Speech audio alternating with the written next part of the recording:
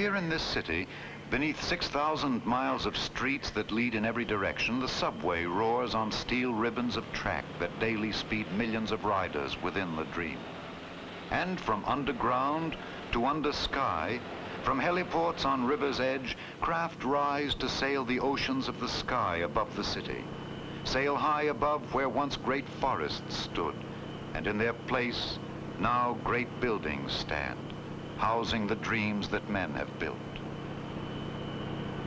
And road and highway speeds the traffic that roars within the city, takes it, twists it in, out, and under, leads it from all the streets, and feeds it from all the tunnels to all the bridges, linking all the parts of the city to each other, and so in turn joins the city to the state, to the nation, and the world.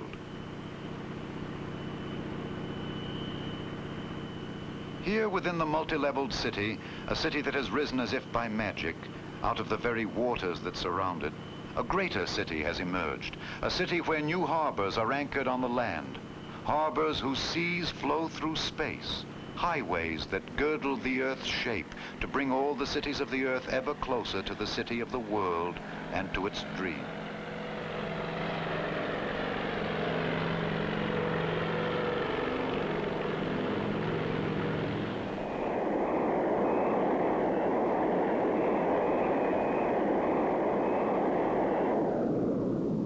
Taller than the great city itself, than the towers of stone and steel that fill it, stand the great land harbors, airports that serve the world and the flagships of the nations of the world.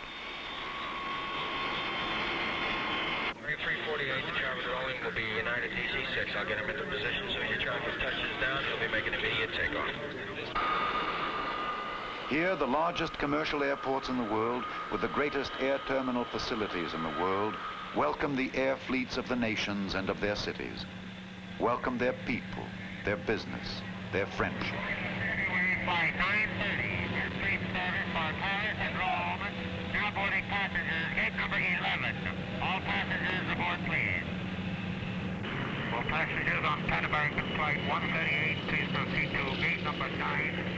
Gate number 9 for immediate embarkation. Every minute around the clock, they move down out of the skies, down the marked runways, the lighted strips, unload their passengers, their holds, refuel, take on new loads and new passengers.